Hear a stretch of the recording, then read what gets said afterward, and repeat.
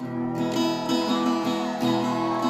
me, says Jesus, follow me. Follow me, says Jesus, follow me. I will love you and direct you and show you how to live. Follow me, says Jesus, follow me.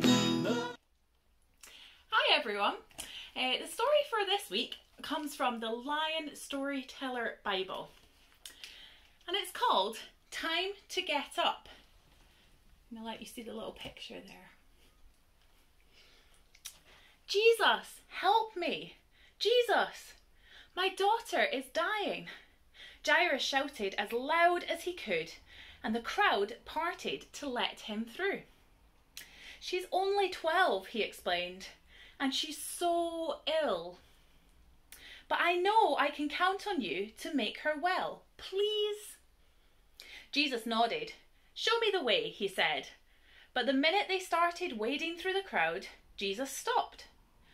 Somebody touched me, he whispered. Jesus? One of his friends whispered back. There are hundreds of people here. I'm sure lots of them touched you. No, said Jesus, raising his voice now. Somebody here was sick, very sick.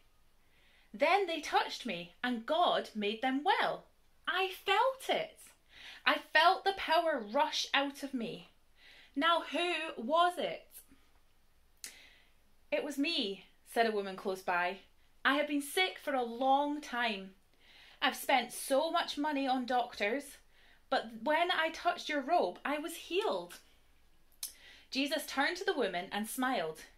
He was so happy for her. You trusted me, he said. That's good.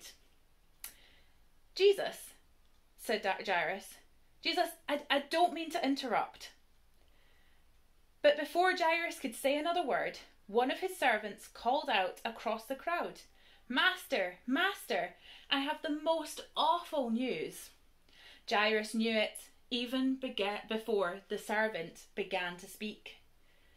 Your daughter is dead.